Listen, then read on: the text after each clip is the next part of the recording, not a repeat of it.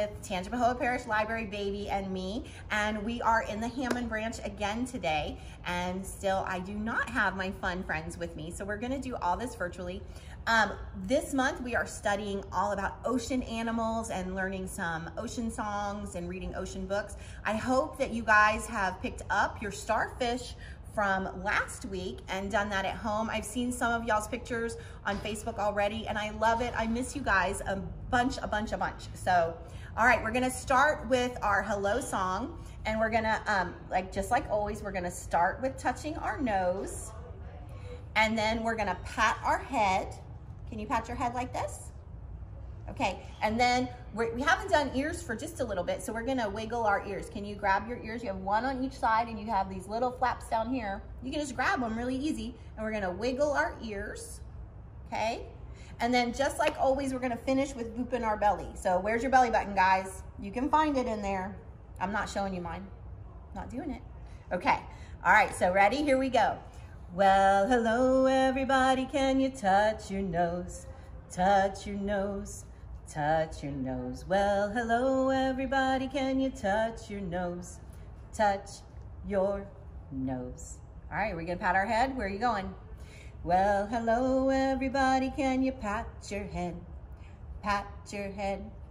Pat your head. Well, hello, everybody. Can you pat your head? Pat your head. Very good. Where's your ears? You got two. You gotta put both hands up there. Get your pinchers ready like a crab. Ready?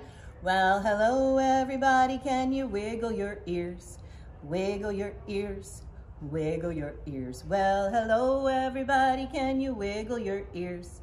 Wiggle your ears. All right, last one. Find that belly button. Well, hello, everybody. Can you boop your belly?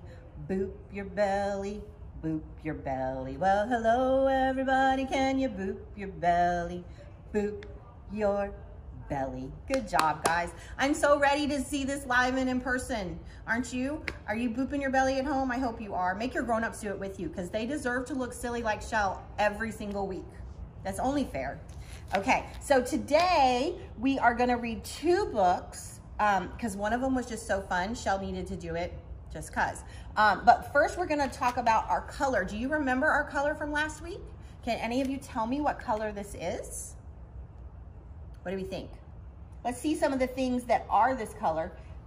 Kind of weird things in my picture, but what's something that's this color that maybe we're learning about?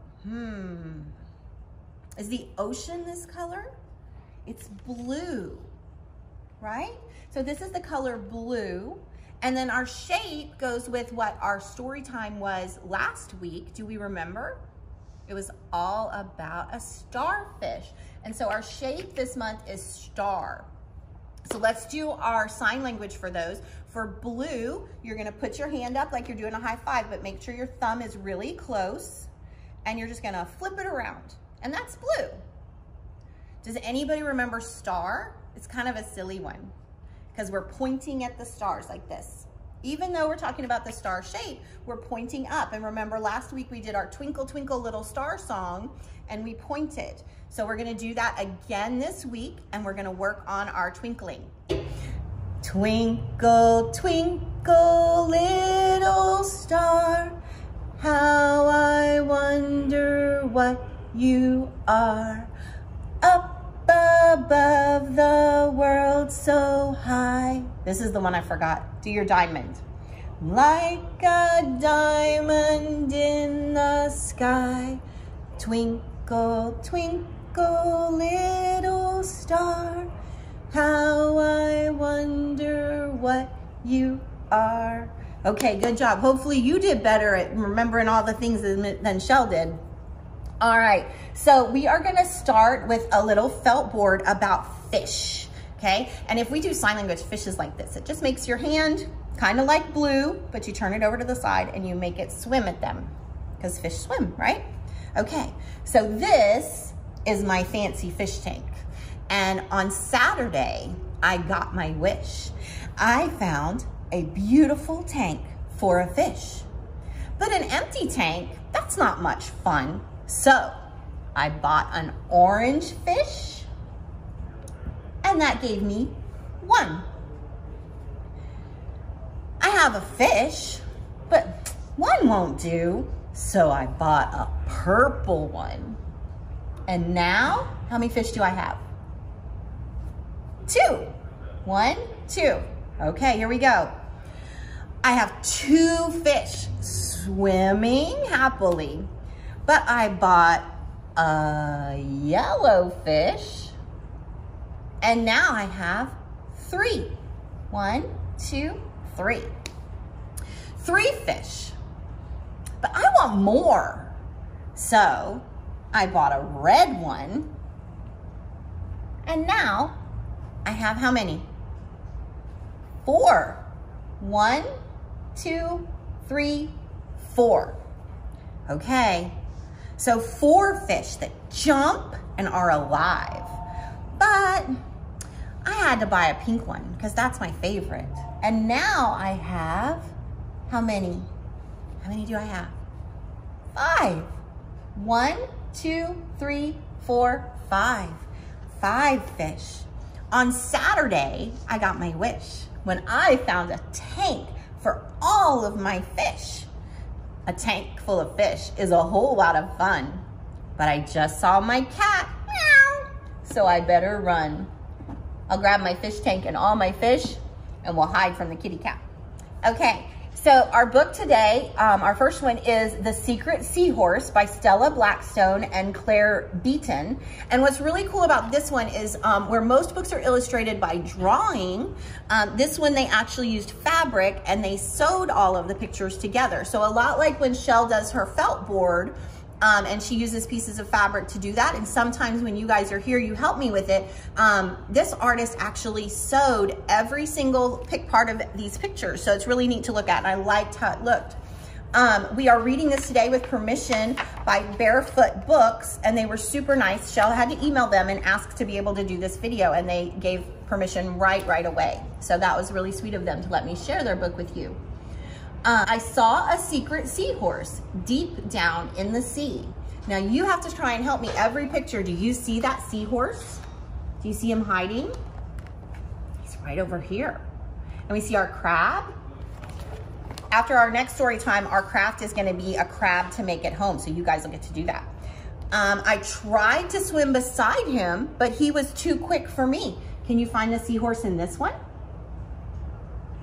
Maybe under the jellyfish, you'll just see a little bit of his tail curving out. Do you see that over here on this page? All right, let's see. He swam past reefs of coral with colors flower bright. So now all these colors are very bright, but our seahorse is just brown in this picture. Can you see him? He's over here, he's hiding, he's just peeking out, just barely.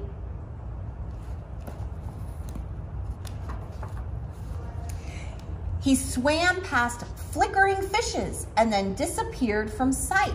And these are our Nemo fish, our clownfish. We learned about those last week. And this is what the artist used to make a sea anemone. Remember how we learned about those, that they keep the clownfish safe. But where is our seahorse in this picture? Do you see him? He's really camouflaged and he's hiding really well right over here. You see him? I asked the octopuses where he might have gone. Let's see, do you see him in this one? That one's hard. Just see his tail all the way over there. Shell has a video to show you next story time of an octopus crawling across the beach. It is so awesome. I'm so excited. My friend, Miss Lauren, who does story time, showed it to me. And I'm really excited to show you guys. I think you'll really think it looks neat. They shrugged and shook their legs and steadily swam on. So here, see, they just shake their legs and they swim away. But where is our seahorse? Is he hiding right with that octopus? Like peekaboo. We do peekaboo a lot of times in story time, huh? I came across a mermaid. As she combed her hair. Where's our seahorse in this one? Oh, Shell's finger is over him. How silly is that? He's right down here. Can you see him?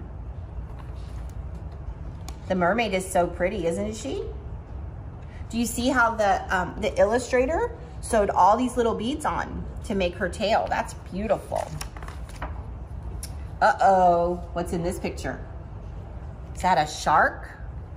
I found an ancient shipwreck, but I couldn't see him there. Where did our seahorse go? I hope he didn't get eaten by a shark. No, he's hiding over here in the boat. Do you see him? At last, I found a secret cave. It looked so dark and dim. I stayed outside and shivered. I didn't dare go in. So we have a turtle and some big fish. And these are sea urchins. They kind of look pointy. But where, oh, where did our seahorse go? Shell has to look this time. He's not hiding under her finger. I wonder if he went in the cave. Let's turn the page and we'll find out. Then in the cave, I saw a glint. And guess who greeted me? What do you think? Do you see the bubbles? The sparkly, sparkly bubbles? Oh my goodness, look who he found. Not just one seahorse, not one secret seahorse, but a whole seahorse family was hiding in that little cave. That's not a scary place to be. They're all there. That's their house. Just like if I was to come to your house, if it was a dark and stormy night, it might seem scary. But once you go in, it's your friendly family, right? And they were all excited to make a friend. Okay, so this week you are going to be, or not this week, next week, Shell is going to do a video where you get to make your own seahorse. And you get to make it whatever color you want. And so in our book, our seahorse was brown, and that's, you know, it's good because he was hiding and that made him harder to find. But I wanted you to know that seahorse look very different, a lot like when we did our starfish, and we have a lot of different ways that starfish look. Our seahorse also do. Like, look at this one. Is so purple and bright with some white on him. And even a little bit of like a light pink. That's kind of cool looking, right? And then this one looks like a dragon, but this is a seahorse. It looks completely different. So if your seahorse looks nothing like mine, that's okay, because look at this one. Isn't he crazy looking? And then look at this one that is bright red and white. And he's a little short. He's kind of a short, chubby seahorse, but he hides really well in his coral, doesn't he? So that makes it easier for him to hide and stay safe. And then this one's kind of like an orangey coral pink and white. And doesn't he look so bright? Can you see, look at his little eye and his long, long nose. He has like a Pinocchio nose, huh? And his tail curls this way and that. That's how they kind of move through the water, is they wave their tail. But look at this little guy that's blue and green. His tail's all curled up. So whatever you imagine your seahorse to look like, it's gonna be amazing, okay? And look at this. This one has red and green and yellow, and this is all one seahorse, just as he kind of was moving through the water. The photographer took a lot of different pictures to share with us. So when you make your seahorse next week, don't you even worry about what color papers you have or how it turns out or what it looks like, because that's your seahorse and it can look whatever you want it to look like, because all these guys look their own way, right? Okay, so our next book is about sharks. And I really love the sign language for this, because it's just like when I was growing up, when you wanted to do a shark and you were in the water, you would put it on top of your head and you would say, dun, dun, dun, dun, dun, dun. And that's how you would try and scare your friends when you went swimming. But that's actually the sign language for it. You just put your fin up on top of your head, and that's a shark. So that is really fun for me, that I grew up without even knowing it, scaring all my friends in the pool with my shark. Okay, so this is a fun book because watch, his mouth opens. And it's called Shark Bite. It is illustrated by Beatrice Costamanga, and we're reading it with permission of Little Bee Books. And again, Shell emailed them, and they were super sweet and emailed right back and said, absolutely, use our book. So I'm very thankful for that. Mark the shark was very sad. He didn't have any other friends because the fish were scared of his sharp, scary teeth. Chomp, chomp. One day, a brave crab pinched Mark's tail, and Mark opened his huge mouth and said, "Ouch!"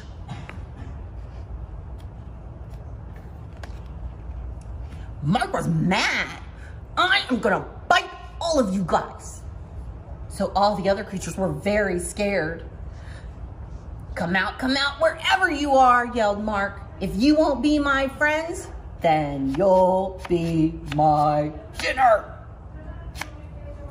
He's got sharp, scary teeth, huh? Just then, a friendly octopus reached out to Mark with her tentacles. She wanted to calm him down. But what do you think happened? If an octopus came up with all of her tentacles and touched your side, what would happen? It would tickle, right? So she ended up tickling him. Mark could not stop giggling. Please stop. I love how the shark's teeth open and close so much. And then you get to see a peek of the next page. The other fish heard Mark laughing. What's going on, they wondered. They came out of their hiding places and saw that Mark wasn't so scary at all. And now Mark the shark has many friends. Isn't that super cute? And you can check these out in the library. They're available for you. Shell is going to check them back in. So I wanted to tell you, we also have some really fun books about sharks. These are not really the ones that you would look at for your age always, because you guys are a little bit little, but this one I really liked, because it does tell you about sharks and other sea creatures. But in addition to the crafts that you're doing with Shell, there are some other craft ideas. And this one is DK Sharks and Other Sea Creatures, and it is available at the library to check out as well. Super fun. Okay, so we talked about shark is our sign language, but I wanted to show you some really cool things. Do you know that, have you seen Finding Nemo? I hope you have. These are the 3 sharks in Finding Nemo, and this is Chum, and this is Bruce, and this is Anchor. And Chum is a mako shark. Now, a mako shark is the fastest shark out there, okay? This is what they look like in real life. So they did a pretty good job, right, in drawing a mako shark. See his big round eye, and he's got a very pointy nose. But the cool thing about a mako shark is they can jump out of the water really high. They can jump up to 30 feet into the air. Can you imagine? They could catch a bird as it's flying by and eat it for dinner. That would scare me so much, I can't even tell you. Anchor is what's known as a hammerhead shark. Now, a hammerhead shark gets its name because look at his silly head. Okay, now you can see Anchor's silly head, and you almost think, how in the world could there ever be an animal that looks like that? But look, they did a pretty good job. Can you see his silly head? It's kind of shaped like a hammer, right? Well, hammerhead shark uses his head. He pushes it down because he eats stingrays for dinner. So he uses it to hold the stingray down on the floor of the ocean so that he can catch it. So it's kind of like, he uses it like a hand. Okay, and look at this one. This shows you how big a hammerhead shark is next to a person. This crazy person is feeding a hammerhead shark. Like if you go to the petting zoo, you would maybe feed the sheep or the goats. This guy is totally crazy, and he is feeding a shark. And look at those teeth. That Shell will never, ever do that. She will never feed the hammerhead shark. And then Bruce, our last one, is a great white shark, and he is really very big. He likes to eat fish and stingrays, but he also eats sea lions and seals. Something interesting about the great white shark, they are good at jumping, but not quite as good as the mako shark. They can only come up about this much because they're the chubby shark. I mean, he really is. He likes to eat cookies like Shell does, okay? He can't be skinny and fast like the mako shark. He's a bigger guy, so he can only jump out of the water a little bit. When you guys come back live and in person, Shell will show you how high she can jump. Not this high, okay? I would not get out of the water either. But a really cool thing about the great white sharks, can you see their sharp teeth? They have over 3 3,000 teeth. You have like 40, okay? So that means they have hundreds and hundreds and hundreds of more teeth than you. Can you imagine trying to brush 3,000 teeth in the morning? We talked about what it would be like to put our coat on if we had 40 arms like the starfish, but this guy has 3,000 teeth. That's crazy, right? Miss Haley, can you hand me my box that's right over there? I have a helper helping me video today. Our last shark is the largest shark, and it is called a whale shark. And thank you so much. And it is actually not in Finding Nemo, but it was in Finding Dory. So if you saw that one, Destiny is a whale shark, and she's really big. This is what a whale shark looks like next to a person. So really, really big. We remember how big the hammerhead shark was next to the person, that crazy guy who was feeding him. But look how big the whale shark is compared to a person, okay? And look how good they did drawing the whale shark in Finding Dory. Isn't that such a silly kind of smiley mouth? That's great, right? And see, they're speckly, kind of like a leopard or a cheetah. They have dots on them. Now, if you're looking at sharks, this is how big a whale shark is. This one right here would be Bruce, the great white shark. So it's a lot bigger. The whale shark is lots and lots bigger. And all the way down here, this little tiny one, this one is the mako shark. So that's Anchor. So you can see that this is why he might be really, really fast. He's skinny and fast and jumps so high. And then here is our great white that's kind of like Shell, eats some cookies and can't get all the way out of the water. And then we have our giant whale shark. He's not even trying. He's just gonna stay down in the deep, deep water because he's so big. But they are not nearly as aggressive or have as many teeth as our great white shark. So that's our fun science for today. And the other thing Shell has that she wanted to show you is I have a starfish. Now this is dried out. This is not what they look like when they're alive, but this will just let you see the bumpies on them, and that's why we used our bubble wrap, right, to kind of get the idea of those bumpies.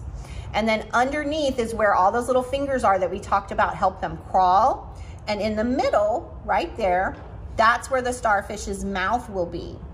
And if you guys come in, Shell will have these with a handy dandy magnifying glass so that you can look at the different parts of the starfish for yourself, okay? So if you come in, mom needs to use the computer, or when we get back to normal, you ask me. Shell will have this on her desk and I will bring it out and show it to you because it's really pretty neat. And then the other thing I have is this is how big some of the shark's teeth are in a great white. So can you imagine if this was in your mouth and you had to brush 3,000 of them every morning and every night? Would you want to floss this thing? I don't think so. Shell has a very large mouth and still it's very big. So that's fun. All right, so we're going to do our turtle song and say goodbye because it's time. All right, can you get your turtle ready? Put your thumb out, catch your shell. And when he drinks water, we make a W, touch our chin, okay? My mommy had a turtle, she named him Tiny Tim. She put him in the bathtub to see if he could swim. He drank up all the water, he ate up all the soap, and now he's home, sick in bed with a bubble in his throat. Bubble, bubble, bubble, bubble, bubble, bubble, bubble, bubble, bubble, bubble, bubble. Pop! Thanks so much, guys. I miss you. I love you. I'll see you soon. Come back next week.